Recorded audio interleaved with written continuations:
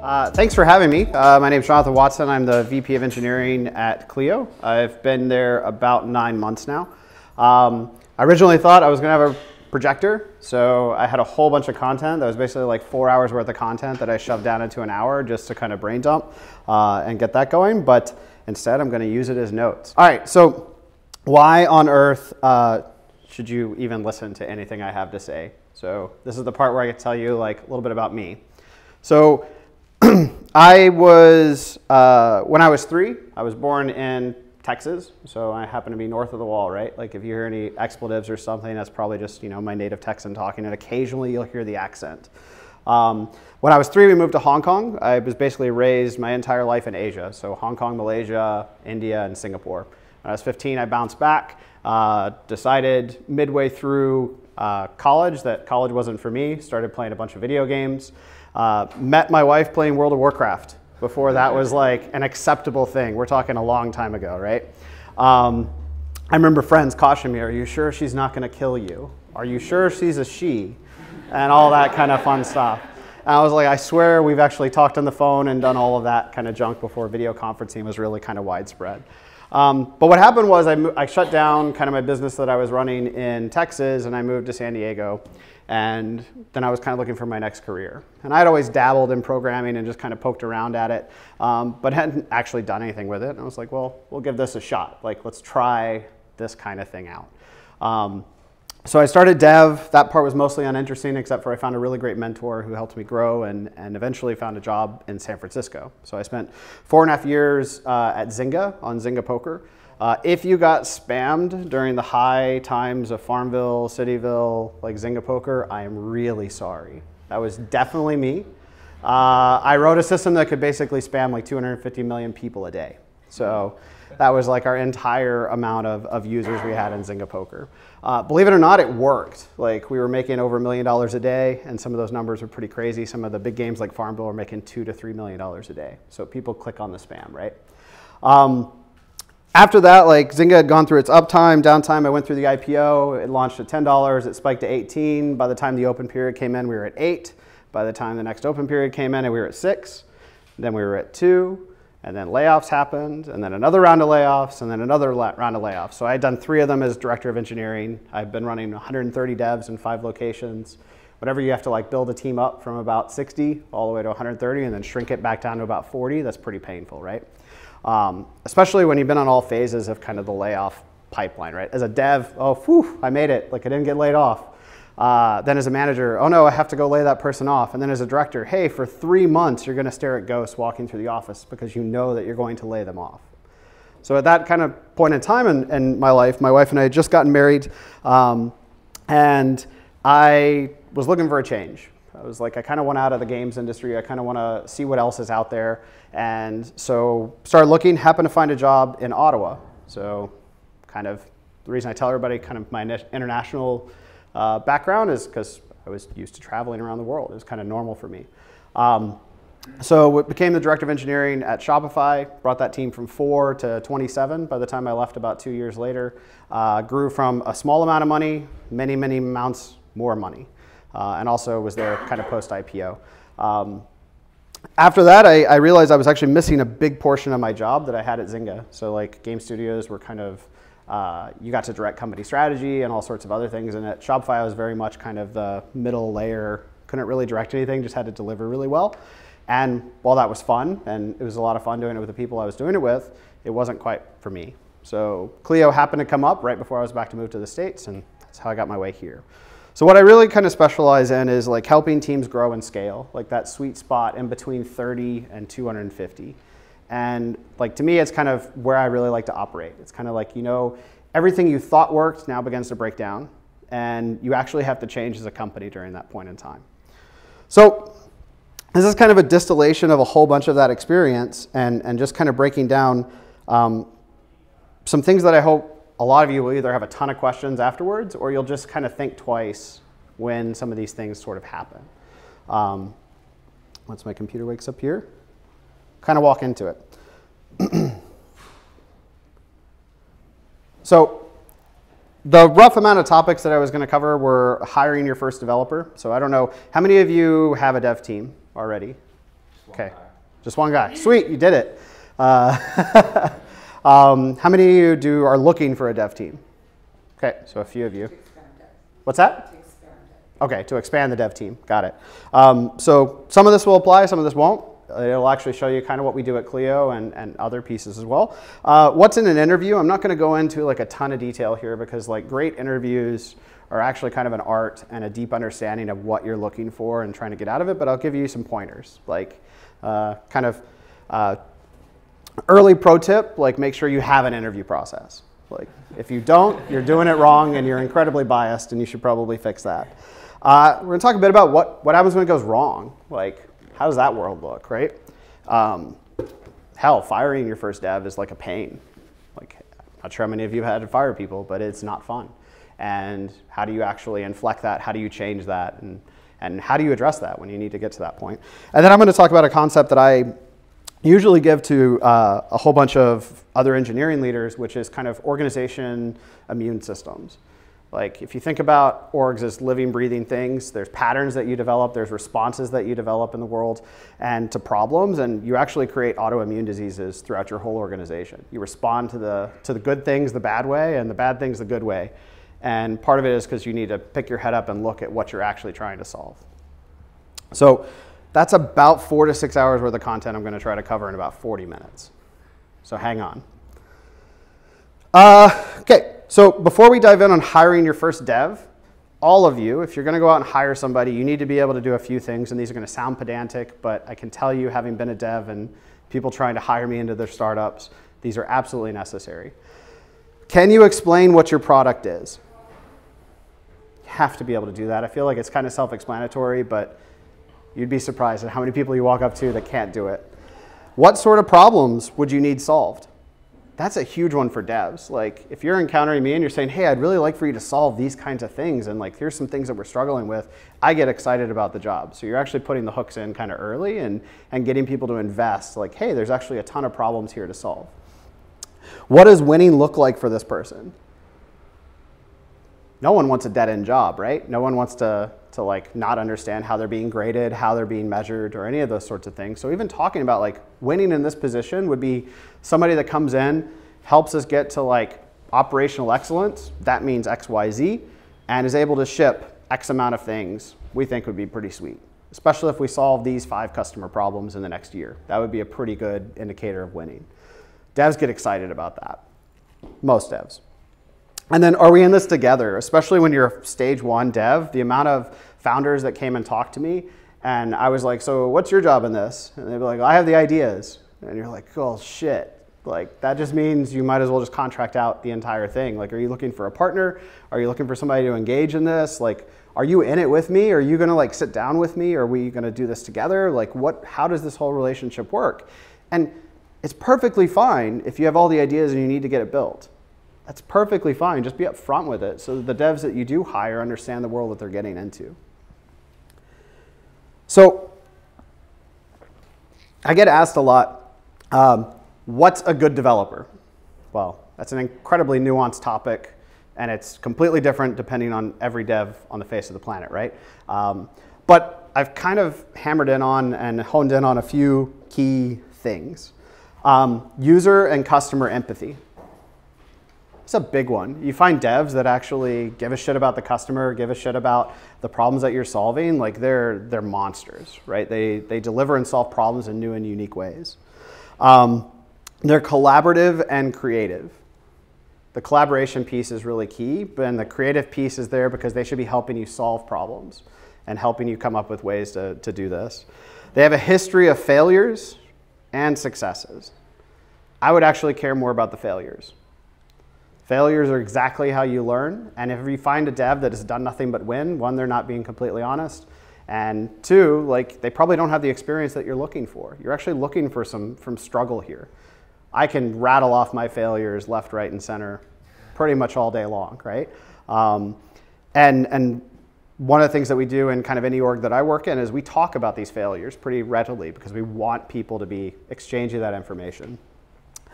They give and receive feedback. So a lot of devs and a lot of people, let's just call it that, do not know how to receive feedback. More people don't know how to give feedback, but we'll get there in a minute. So keep in mind that you're actually looking for this when you're looking for great devs. Like, how do they take feedback? Give me an example of when you got some developmental feedback. What did it look like when somebody told you were doing something wrong? Like, how did you respond? And the quality of communication is probably the most important thing. Great devs are great communicators. They may communicate in really non-standard ways, but they turn, like, take for example Linus, right? Guy's been known to be like a huge asshole when it comes to everything he does, but he communicates really fucking effectively. Like, if you read what he's talking about, you're like, I got it. So it doesn't actually matter where on that spectrum you are, but communicating is like, if you can't do it in the interview process, you can't do it in the discussion, like, get out. Like, it's not gonna work. And you should immediately just be like not on the hook for hiring that person. So it's all that stuff plus the embodiment of your company values. And that's a big one that every company now tailors to themselves. For Clio, that's customer success comes first, thrive as Team Clio, play to win, draw the fucking owl, live a learning mindset, no doors, only windows, stay fit, have fun. In that order. I tend to just start with draw the fucking owl. So you've done all this, and a lot of you probably have a bunch of myths of devs in your heads, right? Like what a great dev is, what a bad dev is. Yep, question. The question was to engage with them and talk about the problems they can solve or product and market fit. The answer is both. Okay. You can talk about product fit. You can talk about, hey, I have scalability problems. I don't even know how to scale. I don't even know what scaling is. Like, how do I do this? I want to be able to write code, like that kind of thing. Like, would you be willing to help me learn how to do that sort of stuff? Just engage with them. You'd be surprised. I would say probably half my problems that I solve are actually product and customer facing problems. They're not even technical. So there's a few myths about devs that I'm just going to kill right now because they actually drive me insane. Introverts versus extroverts. Get out of here. Like, just get out. Like, that's not a thing. It's not a thing that buckets anybody. It is a superpower that is being used in different ways. I myself am an extreme introvert, which means at the end of the day, I'm going to crawl into my man cave. My daughter's going to sit on my lap and act like she plays video games with me for an hour. Like, that's my recovery time. It doesn't actually have anything to do with my day-to-day job, except like I have to manage my energy. And extroverts, same thing. Like, they actually get tired of people. They're great at talking. It doesn't actually matter, but I've found a bunch of people that say, like, I'll only hire extroverts or I'll only hire introverts. I'm like, just please stop. Like, it's actually an old kind of way of thinking, and like, we have to just dispel it. It doesn't matter.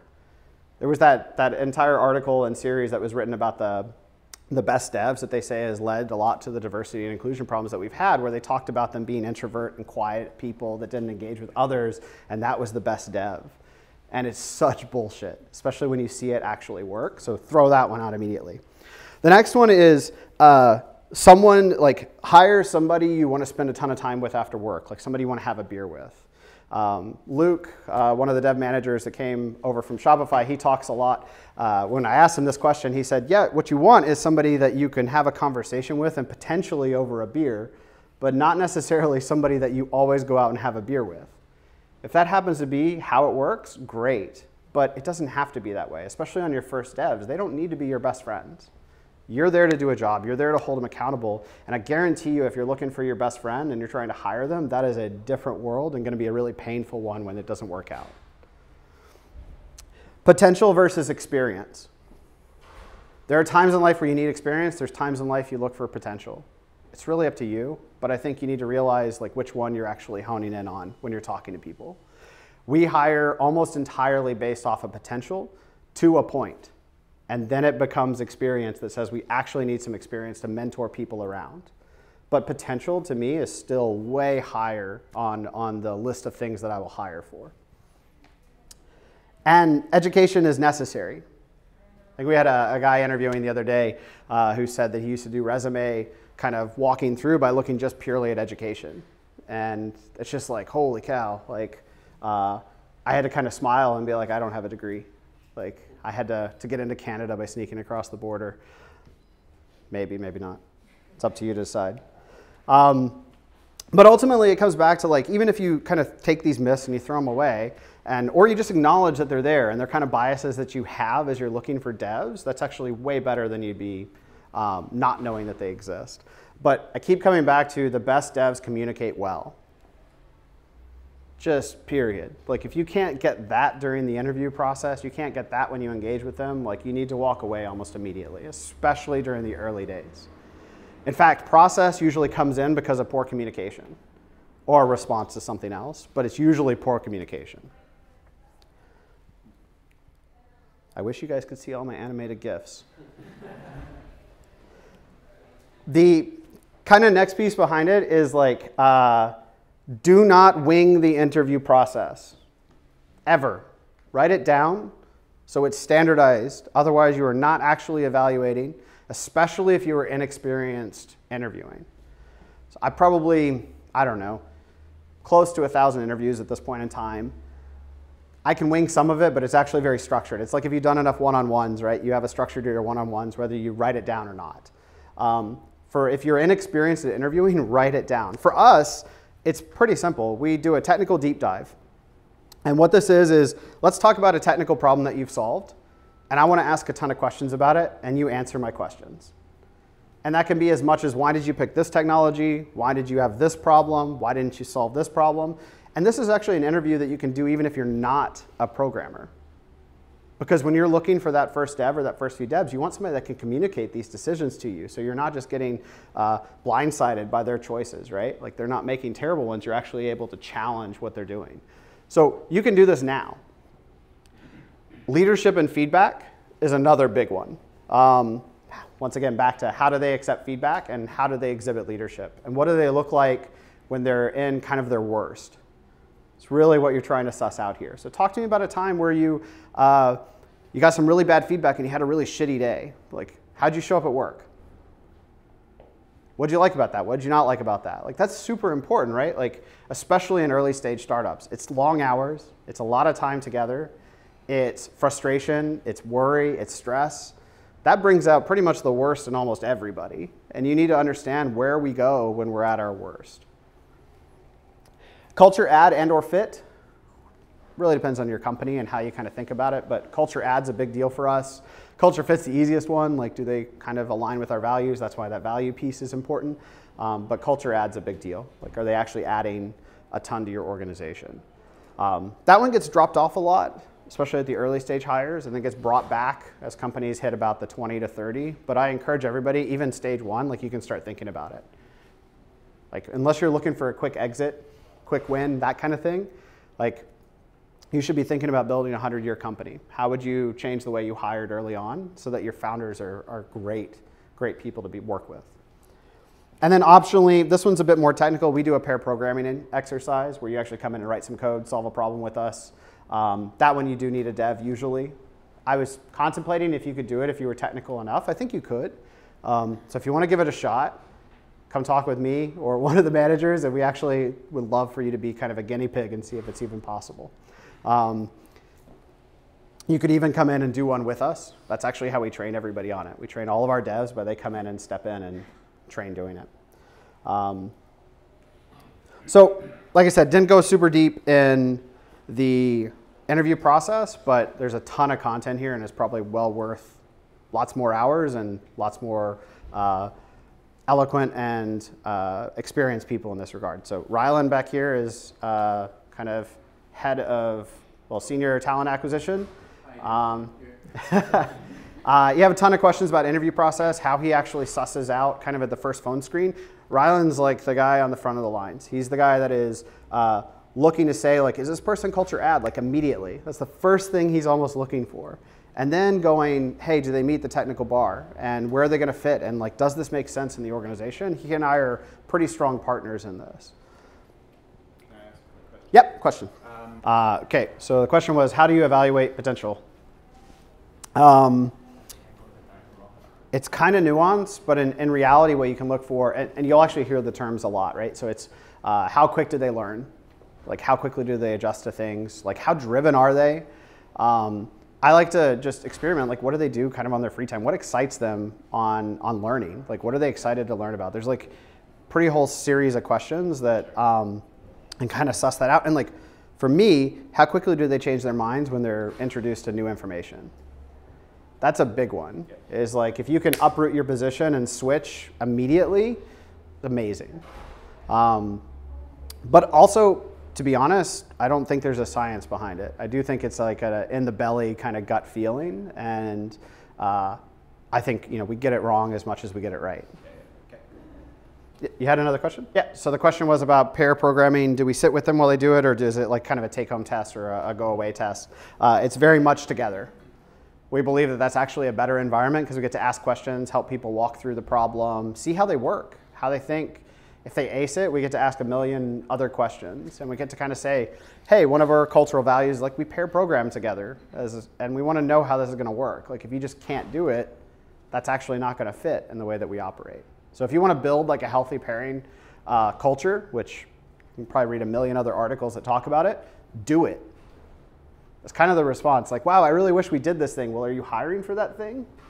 And most of the time, people will say, no, I'm not actually hiring for that thing.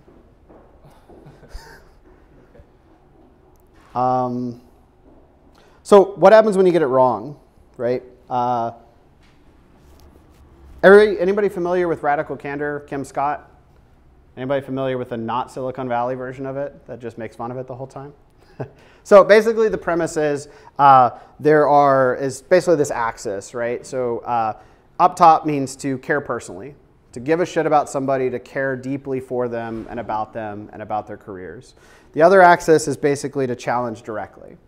So if you take the quadrant where you do not challenge directly and you do not care personally, you just don't give a shit about that person, you're not going to tell them anything, you're just going to kind of let them fail.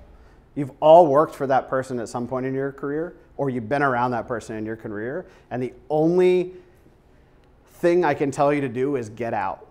Like there's no place I'd rather, how do I phrase this? I'd rather work anywhere else than in that kind of environment. I've been in that environment, and I'd recommend you don't build it either. On the other side is like you care personally, but you don't challenge directly. So like you care so much about the person, you don't tell them things that may hurt them. So I always take this one as not wanting to tell somebody that they have something in their teeth, or that, hey, maybe they should shower more. Believe it or not, I'm going on 5 companies in a row where I've had to have that discussion. So it's like little things like this. This is how it shows up. And that's really what happens is we're actually so worried about them being nervous or it's uncomfortable for us that we're not actually giving them feedback so they can grow. And I can't tell you, but like I'd rather know. I'd rather know every single day and accept the embarrassment. Then there's kind of the challenges directly but doesn't care personally. So this is your obnoxious asshole kind of world, right? Where this is where they just kind of throw things over the wall and you just have to take it because it's feedback, right? Feedback's a gift. We love hearing that thing, right? It's like, not really. It doesn't feel great. It's like the shitty white elephant gift. So in the upper axis of the care personally and challenge directly is radical candor. And what this means is, hey, I care so much about you and your career, I have to tell you something. And I'm going to give you this feedback directly. And it's going to be completely backed with all the positive intentions that I want you to develop and grow. When you do this, you will find that people change way faster than you expect. Kim Scott has a ton of blog posts. She's got podcasts. She's got videos. The book is fantastic. I can't recommend it enough, even if it just gets you used to the habit of giving direct feedback. So when you encounter that dev that's not delivering something in the way you want, or is hard to deal with, kind of my first question to almost every manager when they tell me they're having a problem with somebody is like, did you tell them? Take that one to heart, especially as like early founders, early startups, or people that are growing your dev team. Did you actually tell them that you don't like the thing? Hey, when you do that, it means this. So we do a whole bunch of training around this. It's like I make fun of it because it's easy. It's the experience cube. It's actually done by a guy here in Vancouver, but it spells out, oh, what the fuck cube. It's like it's observations, thoughts, feelings, and wants. And it's a good way to kind of structure your feedback so people can not argue necessarily over the observations, but like we can have a discussion about the thoughts and the feelings around it. And keep in mind, this whole deck I'm going to actually send out afterwards. So there'll be some of these resources in it as well. Yes, question. Question was our feedback training in-house or something that we can kind of share around? Our Chris Ye, one of our talent development leads, he's written a whole bunch of blog posts on this. So there's information that we can share out there. We run an in-house Basecamp program that is actually like leadership development and growth, and we're actually running our whole company through it now. We started with the leadership group, then managers, and then now everybody. We're out in the community a lot. We actually just did a dev manager meetup where Kelvin, myself, and Chris Ye actually spoke about this entire process. So I'll share some of the links to some things along when I send out the unanimated version of the presentation. So in reality, like when it goes bad, ask yourself, hey, is this my fault if I deliver the feedback? If you haven't, deliver the feedback. If they don't adjust, cut them loose. It's hard to say, but keeping somebody around longer is going to really kill you. You will never say, wow, I fired that person too quickly. I've never heard those sentences. 15 years, I've never heard that. I've always heard I fired that person too slow. So make up your mind quick. And if you need help, and if you don't have a mentor, go find a mentor. Find somebody you can bounce these ideas off. Engage with them. Say, I'm struggling with this. Yep. So the question was, how soon would you let somebody go? A week, 2 months? So my fastest firing has been 5 seconds. And my longest was 3 months. It's highly situational. The point is if they're not, here's the easiest one. I use 2 rules. 70%, if you're taking up 70% of my thinking and energy to manage you every day, you should not be here, regardless of if you're a high performer or not. No one should take up 70% of your time, right? The next one is, are they actually accepting the feedback and adjusting? Are you seeing those changes? So that'll elongate the timeline, right? But a lot of that has to do with the quality of the feedback that you're giving them. So the 5-second one was a harassment thing. Saw it, fired, easy enough, right? But most are not that black and white. And in reality, you'll find you actually sit too long. And sitting too long actually hurts them. You'd be surprised. It's a relief once they leave. They know it, they feel it. I've been fired. I don't know how many of you have been fired, but when you've been fired, you look at this a whole other way. You're like, holy shit, I went through 3 months of hell and I didn't have to. I could have just been cut loose and been finding another job and learned from that experience and moved on.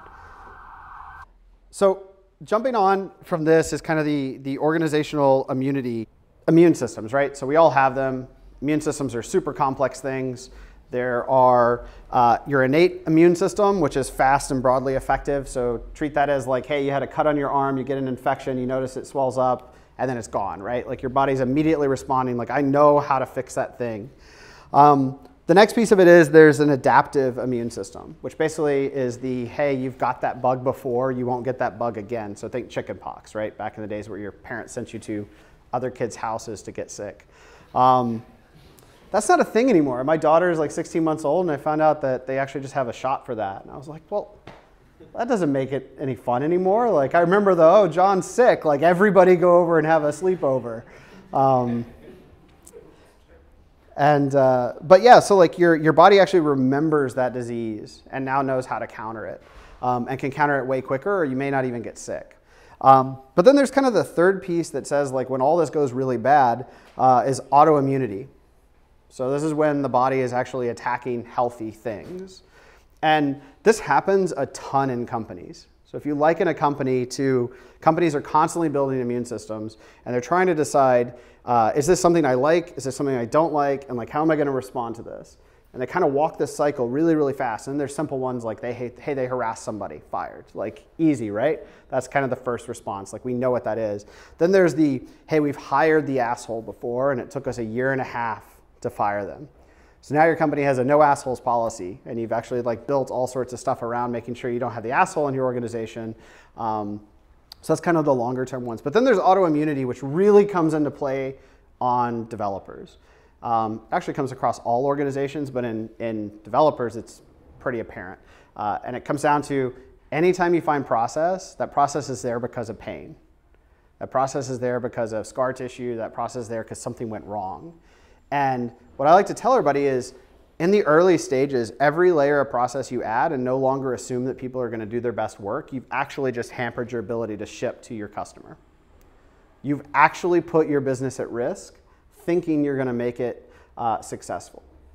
Now, there are companies that have tons of process that are incredibly successful. There's companies out there that have no process and are incredibly successful. This is my opinion. Doesn't mean do it one way or another, but I think it's kind of the way that I view the world. So we'll take an instance, and this is where my animated GIFs come into play. Dev ships bad code, brings down the site.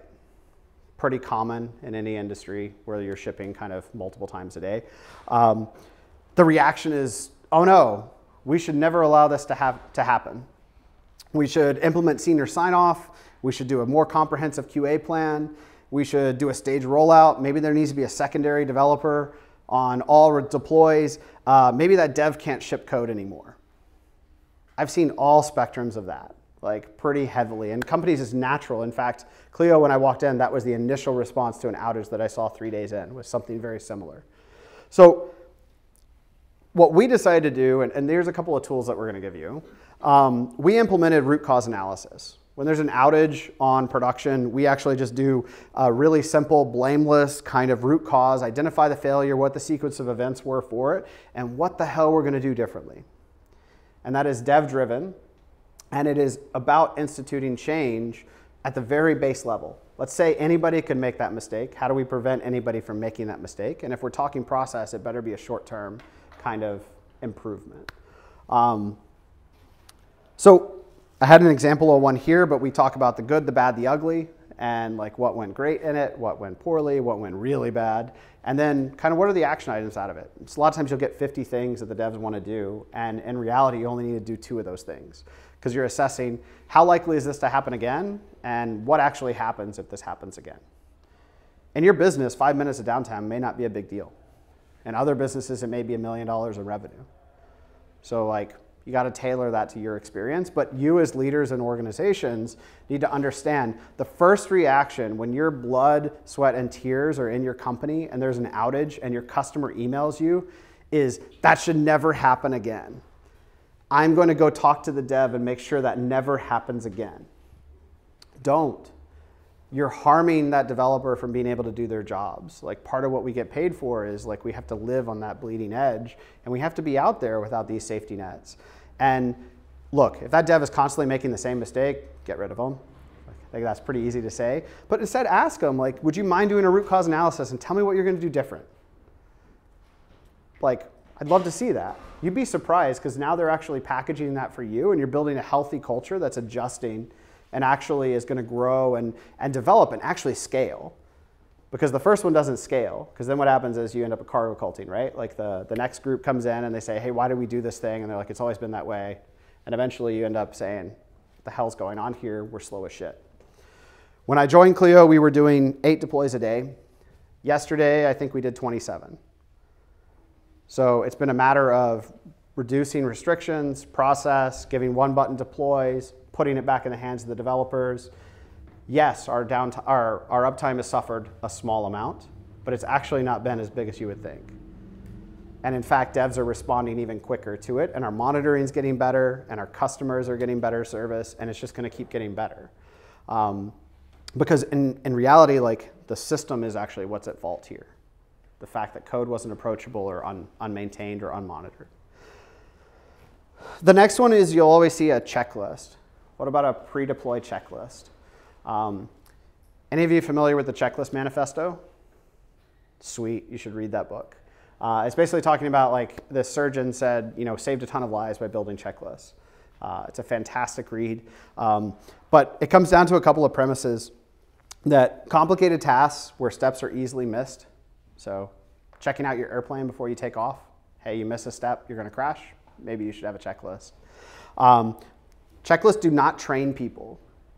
This is a huge mistake that a ton of companies make, is they think that it actually trains people.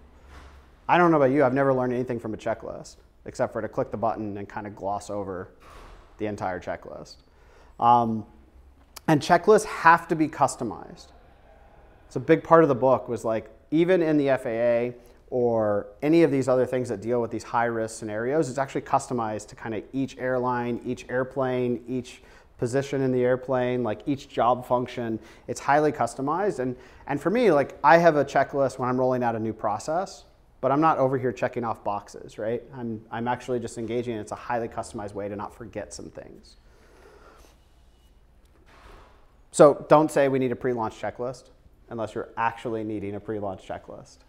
If you're wanting people to force through steps, that's the wrong way to do it. Yes? The question was, how would you deal with customers who require SLAs and you're doing continuous deployments? It's kind of hard for me to answer without knowing the SLAs. I had a thing where I had to guarantee like 6 nines and uptime on our search technology. So we actually just bulkheaded around that. Like it wouldn't go down ever. Everything else, we were actually fine if it went down. So we were slow on this piece of the software, fast on this piece of the software. So you just kind of have to decide like what's your risk like vector and what happens if it goes down. And we can always chat more about it if you have more specifics at some point. So kind of like the last like organizational, I don't know, terrible thing that happens, and you'll hear about this, you'll all probably smile in some ways, is the concept of flow, right? Everybody wants to enter flow in their job. They want to be in the zone, they want to deliver, they want to just like work. I don't know about you, that's about 4 hours for me in the morning. I get in really early and I get that before all my meetings kick off. But everybody actually wants that. All of you probably want that. And devs, the problem is the stuff you're juggling around in your head, when you get interrupted, some devs can pick that up quickly and others take 2 to 3 hours to recover from those moments. So understand the impact that you have and what are some anti-flow things, right? Too many meetings. It's usually the biggest complaint you hear. I love this one. I had a dev one time complaining that he was in too many meetings. I pulled up his calendar, he's in 2.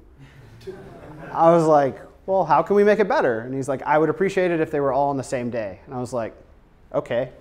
Shoved him the same day, he was happier again. Never complained about too many meetings, but it was just like he lost actually 2 days of work time because they were dead center on 2 different days. So like, it's funny, I still make fun of him for it when I talk to him. I'm like, how many meetings you got? He's like, well, none this week.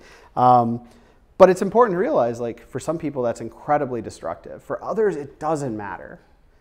Like, I can get coding done with 20 minutes of time, but that's a learned skill and something I had to spend a ton of time doing. And there are other people that can't do that, and that's okay. The dev environment sucks. If you've been a dev, you show up at a company and they say, here's the wiki page, go get your dev environment set up. 7 days later, you're finally up and running and you can fix a problem. That's terrible. Like you've actually wasted all sorts of excitement and energy. So you're destroying kind of that flow. And then actually, if you think about this, in a great continuous kind of deployment environment, you should be able to rebuild your dev environment in a matter of minutes, not days, because you should be blowing away your changes constantly. So whenever your dev says, hey, I really need to work on this tooling, it's true. They should. That stuff pays off in the long term. We had a new project we just bootstrapped that we tried out a new dev environment, and we went from 4 hours of dev setup and a bunch of pain to basically our PM set it up in about 12 minutes. And our goal is to get that to like 1.5 minutes. We want it to be 2 commands. So like that is huge. That PM was immediately engaged. New devs joining the team were able to contribute within an hour. It's pretty fantastic, right? Especially when you talk about onboarding new devs. You really want to lose 7 days when you got money burning? Your burn rate's there no matter what. You should be doing things to improve that. Documentation sucks. This one's kind of weird. Depends on your culture. Do you care about documentation? Do you not? Does code document itself? Do you care more about decisions? Do you care more about like why we picked one direction, why we didn't, like what we thought about? It's really up to you. But just understand that really bad onboarding documentation is worse than no onboarding documentation. So delete it. Auto-age it out. I yell this one all the time. In fact, I think I got quoted this morning by someone on my team saying, the right thing is not easy. That one's huge for me. The right thing should always be easy. Like, humans always take the easy path. Make the right thing always easy. Pretty self-explanatory, but it takes a lot of investment and time and discipline to actually do that. So kind of gut check questions for you, whether you're technical or not, dev or not, is are you investing enough in tooling? I think there's a sweet spot between 15 to 25% that should be done in tooling. That seems high, probably to most of you. That stuff pays off so heavily, especially if you haven't been doing it. Eventually it'll taper off to maybe 10%, maybe less, depending on the type of company you are, depending on how big your environment is, how many devs you have, that kind of thing. But you're not spending enough now, period. So the next one is back to that, is the right thing easy to do? I'm just going to keep, like, I should get that one tattooed on myself somewhere. Like, it's kind of the words to live by if you're building an organization. Are you solving the right thing? So this is the important point of when you're having these responses to these problems, are you actually solving the right thing? Ask yourself that, and you'd be surprised. Most of the time you're going to go, nope, I'm not. That was my gut response. Probably not what I should do. And finally, and this one I hope resonates with most of you, are you talking more about your process than your product? Doing it wrong, right? You should be talking about your product and your customer and what it takes to do those two things. Whenever you spend all this time on your process, thinking your process is going to solve those two things, guess what? It doesn't. Process does help. It does have its place in the world. It is something you should enable and wield, but it is not something that should wield you. So ask yourself every single day, am I talking too much about my process? Like, that is a problem. We hire the best and the brightest. Let them do their best work. If they are not doing their best work, let's talk about that. Challenge them directly. Give them some radical candor. See the responses and the change. Go from there. And ultimately, kind of the words that I live by is I want to change every conversation from you didn't follow the process to let's talk about your decision. I almost never say, why didn't you follow the process? It's like, I don't actually care. Like, you made a poor decision somewhere. I want to talk about that because that's the thing that makes us better. That's the thing that builds that experience. That's where you get to see that potential come to life. And I think is incredibly empowering. So if you kind of put all of those things, and I know that was a shit ton of information kind of in a short period of time.